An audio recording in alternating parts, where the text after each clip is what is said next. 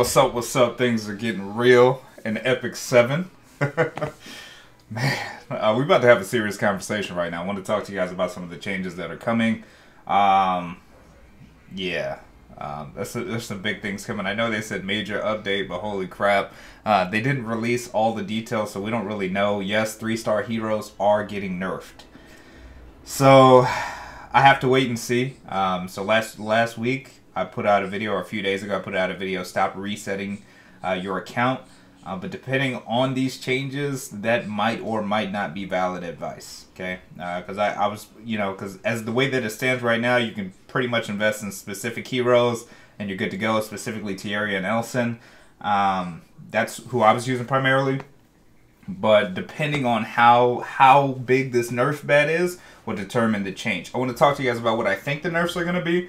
But like I said, we're just going to have to see. But before you guys get your cookies in a pinch, I want to talk about some changes that they are making in the patch that offset that to kind of put you in a really strong situation. So without further ado, let's go ahead and dive in. And also, I think there are going to be more adjustments after this patch. Don't quote me on this, but I feel after reading through this, I think there will be further balancing down the road. I think this is just one big stride in the process of what they're doing here. I don't need these because I'm not listening to anything. All right.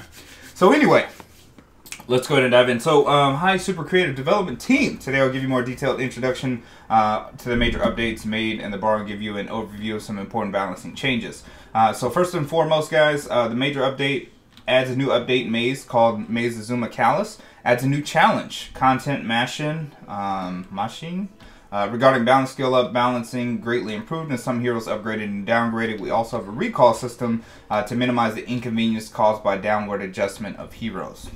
Yes, there are also updates for new set items and new Moonlight heroes. That's right, guys, new Moonlight heroes. Things about to get crazy. Royal Root Azuma Callus, a raid type labyrinth. After the fall of Nergal, the guy that we've been looking at, that nobody knows how to get. The king was sleeping dead in Azumar Callus, but the Shiraks and the ancient nobles woke up and began to march to Dunblane to find their old glory again. The Royal Azuma Callus is retype labyrinth, aiming at hunting various bosses rather than the existing exploration content. This new type of labyrinth is made up of a huge one section and requires 2 labyrinth compasses, entry tokens to enter. But once exploration is completed, powerful rewards are offered that are incomparable to other labyrinths. So first, before we get into these bosses here, the thing, how the hell do we get 2 labyrinth tokens? Do we have to buy them? Are they going to supply us more labyrinth tokens? Do we start with 3 labyrinth tokens instead? I'm curious to how this is going to pan out. Okay, so I don't know how they're going to adjust that, or do we just have to buy an extra one every day to get in? If so, that's kind of whack, but, we'll see. We'll see. I'm sure they've taken that into account. We'll have to see how this plans out. So, again, the rewards are incomparable, so this is going to be interesting to see. You got the Executive Karkans. Karkunis is the shadow of the Queen, and he visits the aristocrats who prove to have committed treason or felony similar to them and enforces a sentence according to the Queen's will. He does not reveal himself. That sounds pretty sick. Arahakan is the head of the Asmus Hunters and is always infamous godfather who craves for the victims to appear. He slowly kills captive enemies and enjoys absorbing the period. Quanbera, most of the time, is spent deep underground space alone. He manages the internal affairs and treasury of the Agmanis royal family and prepares a big picture for the future. The plan that embodies the invasion of the ground is one of her works. Let's see, I'm not going to read the rest of these, but you guys get the idea. I think the meat and potatoes, though, is going to be this queen here. The queen, awakened from a long sleep, is furious at the fact she was deceived. Although the target of revenge, Nilgal, has disappeared, her unstoppable battle and anger turn to the surface of the Orbis world. Okay? Yeah, that queen boss is going to be sick. So anyway, so you can get a reward. It says for each unique drops through every raid boss, Bosumen? I don't know what that is. And Agatsuma Aid Fasalis. And yeah, we're just gonna pretend we know what that means. We have no idea. But basically what it's saying is that after you kill it, does not come back for a week. In other words, you gotta wait a week. You can do one or two bosses every week. if you're strong enough, and then you got to wait for it to reset, I'm assuming. So the information of the raid boss appearing, the regency situation, and the drop table are both supported by the boss book and additional systems so that they can be checked before entering the labyrinth. In order to get rewards effectively, you must select the correct hunting target within the enormous labyrinth and strike the area with the shortest distance. Fraud of one team at a time. You can kill 2 bosses. Good teamwork of the party. If the margin of fraud can also be hunting more. So, I guess if again, here you can do 1, but if you're good enough, you can do 2. So if you manipulate it, you know, the right way, you can get it done. So it's also at the entrance of the maze. The support NPC of the sword is selling a variety of items necessary for the labyrinth. Through the NPC, you can acquire powerful equipment and rewards through tokens that you only get in the labyrinth. I love this game. I just love it. It's divided into normal and hell difficulty. In case of hell difficulty, normal difficulty will be updated within 2 weeks after opening. The new labyrinth is expected to be the most difficult PvE content in Epic 7 so far, and we have prepared the most powerful rewards for difficult difficulty. What more do you want, ladies and gentlemen? I mean, they're putting this out before Christmas, you know? Like, what companies you know working? Everybody else is on vacay. They're like, look, we're not even doing anything. But anyway, we got new set items, okay? So set of pincers increases the probability of pincers. So I'm assuming that increases your dual attack chance. Terranor Guard. Let's go. But, I mean, now you might not even need them. Well, I mean, yeah. I mean, that's that's a pretty OP set. You got immune set, so my Summoners War players, will runes are going to be here. You know what that means? Strippers are going to become a thing now. So for those of you guys running slow teams, will sets will become a thing. Or, sorry, immune sets. My bad. Gives you an immune response for 1 turn at the beginning of combat. Okay. Set of Rage. Damage is increased if the target is weakened. This is going to be really good for PvE, in my opinion. Or if you guys are running any types of units that apply attack break or defense break. I'm assuming weakened.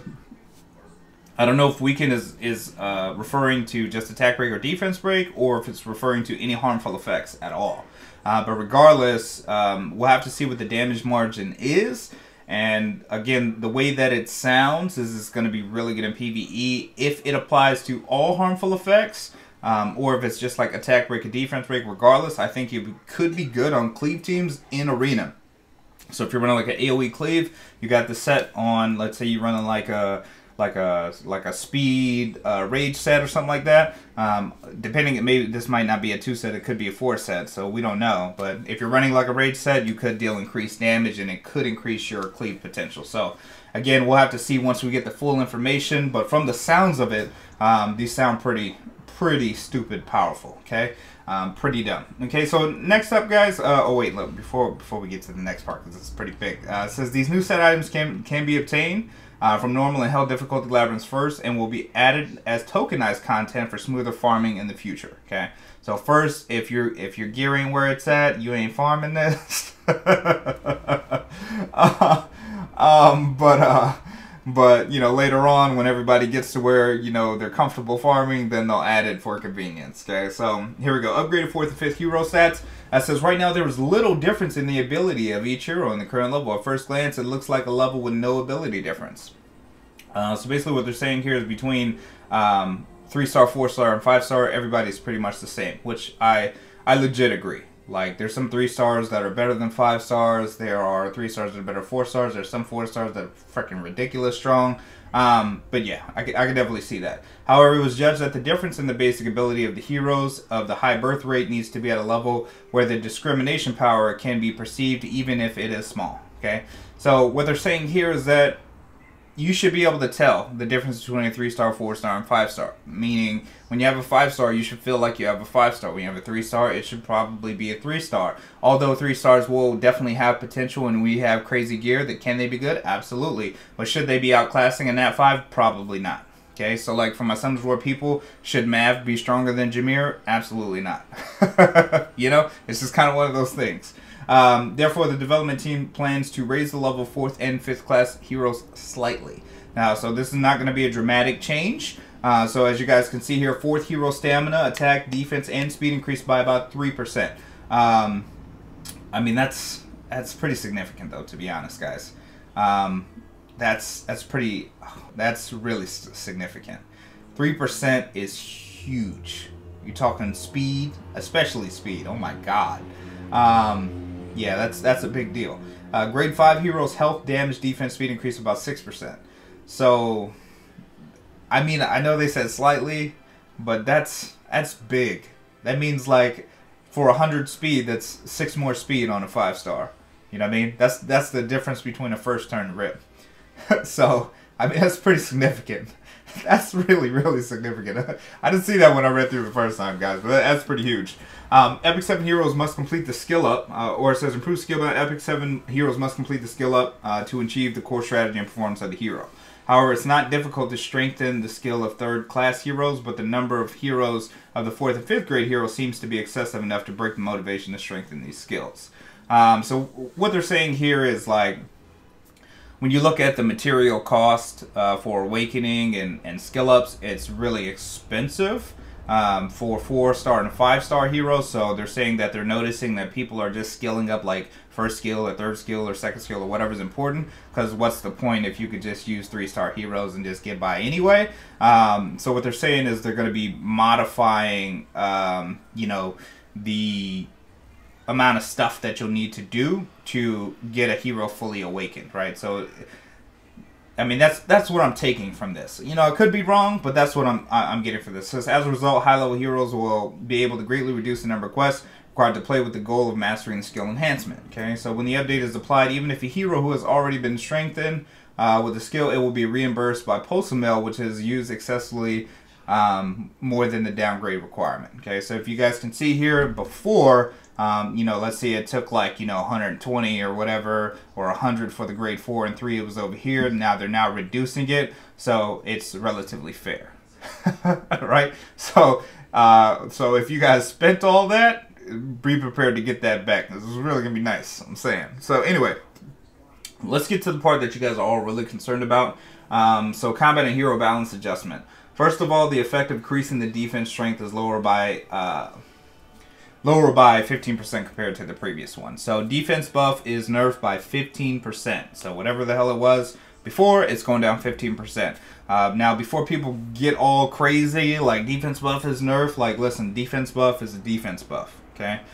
So it's still going to be valuable regardless. Now, how that's going to scale, like I don't know like how drastically they're going to change these 3 stars, but the defense buff will be scaled back, so be prepared to plus your gear, because you got to make up for, if you guys are relying like on that permanent Elson buff every 3 turns, be prepared to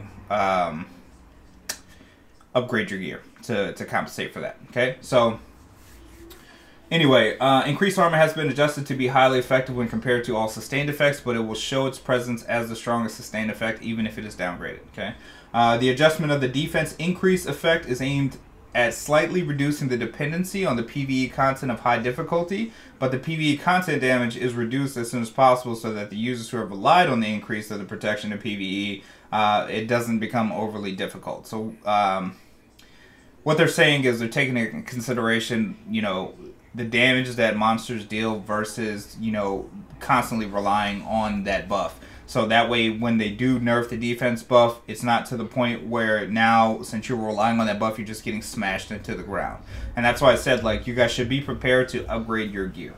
I mean, it's pretty much an easy fix. And I want to talk to you guys a little bit about, again, when we get into what I think the nerfs are going to be and what you guys might expect here, just because there are going to be some pretty significant changes. Okay, hero balancing is adjusted. The upcoming heroes, so basically who they're improving, is Dingo, Kali, Yupin, and Bale.